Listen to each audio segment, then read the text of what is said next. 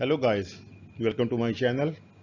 In this video I am going to solve question 8 from exercise 4a, Mathematics book 3, new syllabus of Oxford O level 7th edition.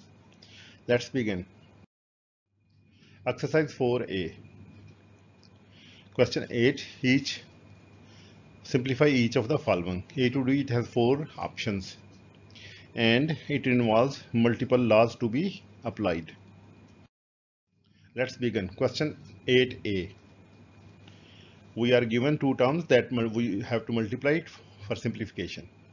Parenthesis 2a power a square over b multiplied by parenthesis a over b square and parenthesis close square 2. And let's begin. We will apply the first rule of power and multiply the powers of the terms. So this will become 2a square over b multiplied by a square and b 2 multiplied by 2 becomes 4. Okay, now we will multiply the same terms and add the powers. So it becomes 2a power 2 from here, power 2 from here, and add them up. And b power 1 and b power 4, add them up. Simplify, we will have 2a power 4 and b power 5. That is the answer for the question 8a. Now question 8b. In 8b we have two terms we need to multiply for simplification. So parenthesis c over d square power 3 r cube multiplied by parenthesis c cube 2d and square. So same rule applies, power of power. And we will expand the parenthesis and then we will multiply the related terms. So expansion c cube and this become d6. 2 multiplied by 3 becomes 6. Okay, here we have c cube and multiplied by 2, so it becomes c6. And this becomes 2 square becomes 4 and d square. Now we will multiply the corresponding terms. Same base, multiplication rule becomes, power becomes addition. So it becomes c power 3 plus 6. 3 from here, 6 plus here. And here we will have 4 because there is no coefficient, so it stays 4. No multiplication occur here. And this d6 multiplied by d square, this becomes d power 6 plus power 2 from here. And now we will simplify. After simplification, this becomes c power 9 and this becomes 4 d power 8. That is the answer for the question 8b. Okay, let's go to question 8c. 8c, we are given parenthesis 3e cube over f square and overall power 4 divided by parenthesis 27e power 9 and f11. Okay, we apply the rule of power and expand the parenthesis. So we will have 3 power 4 e 3 multiplied by 4 and f2 multiplied by 4. And here we have the same fraction. Now we will simplify it. After simplification, we will have 3 raised to the power of 4 becomes 81. And e3 multiplied by 4 becomes e12. This becomes f8. And this is the same as we already have.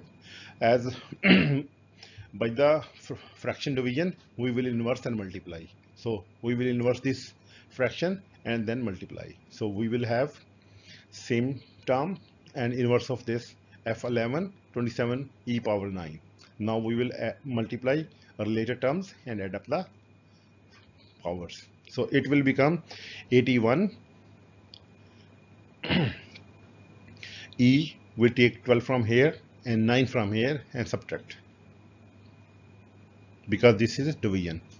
Here we will have f11 and subtract from it 8 power of 8 and 27 remains here as a denominator. Now we divide the 81 by 27, we will have 3 and e12 minus 9 we will have e3. and F11 minus 8 we will have F3. So we will have the final answer 3E cube F cube. That is for question 8C. And let's go to question 8 delta.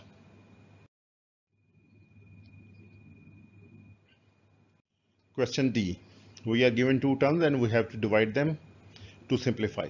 So we have parenthesis g square over h cube and parenthesis power 6. And we have parenthesis minus 3g5 over 2 h square parenthesis close and power 3. We will apply the rule of power to simplify the terms. So we will have g2 multiplied by 6, 2 from here, 6 from here, we multiply the powers, and same goes here, h cube multiplied by 6, and then we will have division, and we will take minus 3 as coefficient, and power cube g5 multiplied by 3, 5 from here, 3 from here, and here we will have 2 cube and h2 from here, and multiply it with cube. Now we will simplify it. So we will have g12 h18, here 3 cube is 27, minus sign stays because of odd power, so we will have minus 27, and g15, and here we will have 8, 2 cube is 8, and h power 2 multiplied by 3 becomes 6. So we will make a fraction division. So we will inverse it and change the sign to multiplication. Okay, this term remains same, and inverse of this or reciprocal of this term, and change the sign to multiplication.